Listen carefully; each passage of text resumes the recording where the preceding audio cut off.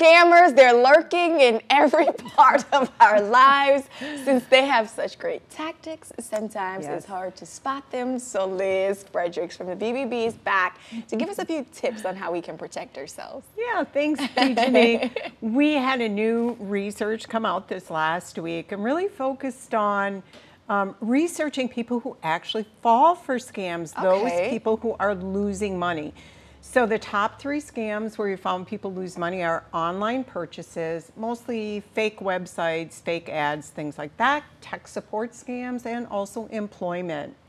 So then we looked at, well, who falls for it versus doesn't. We find that victims tend to suffer from isolation and loneliness, and they also have financial strain. So those are characteristics for people who do lose money on scams, and our tips would be, first of all, don't isolate yourself. If you're contacted by someone, find a friend or advisor, check with them first before you ever spend money.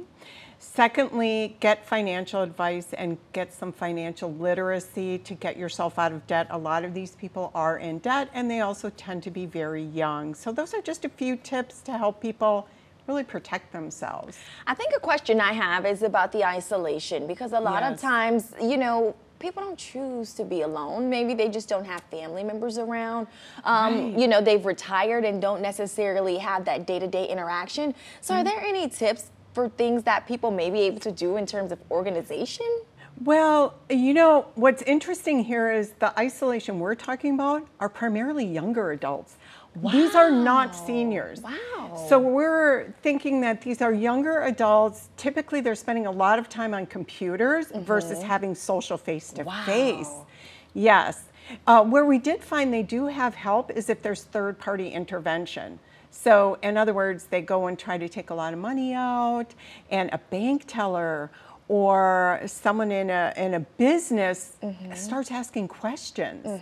And if they get that intervention, they almost never lose money. Wow. Yes, so it's really younger people that tend to have this sort of feeling of loneliness. And so I think if you see that in a young person, then I would encourage those around them, reach out to them and really connect with them, because they also tend, especially if you're just out of college, you have a lot of debt. And we find financial debt is part of what drives people. They feel like they're not getting ahead. You know, so they see maybe a quick way to make money, and it's a scam. Got it. And then also we talk about the literacy part of it all. Yes. BBB has so many great resources for folks to check out, right? Yes, we do have a lot of information on our website. One thing I would encourage everyone is we have a blog or an article every day on a newer scam, something that is happening. Just check our website, bbb.org. We also have financial information. And you know what? A lot of local credit unions and banks, they have free financial literacy for people in the area, and you don't have to be a customer. So I would recommend people check that out too. Very, very good information, Liz. Thanks for sharing with us. Yeah.